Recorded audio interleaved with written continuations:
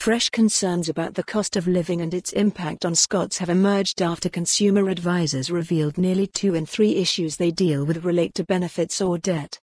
Figures released today also show the Citizens Advice (CAS) network north of the border has, since the 2009-10 financial year, unlocked hundreds of millions of pounds for individuals in difficulty, delivering the equivalent of £1.29 billion for those who turn to its staff for help.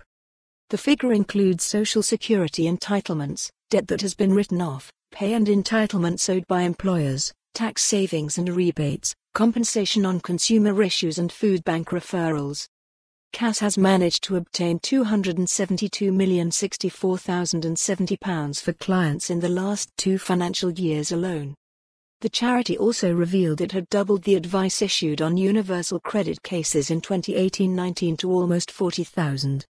It said that, behind benefits, debt was the second biggest issue it had to deal with, suggesting many CAB clients are finding the cost of living unsustainable. Among the 110,000 debt queries, council tax remained the number 1 issue for 2018-19. Of those who have problem debts in Scotland, it is estimated only about 1 in 5 will seek help from a free advice provider.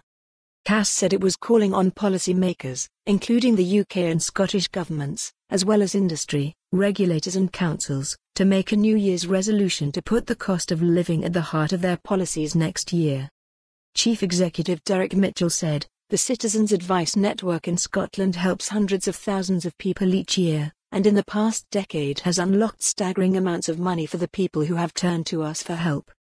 Last year alone our network put £131 million back into people's pockets, and the figure for the last decade has been almost £1.3 billion.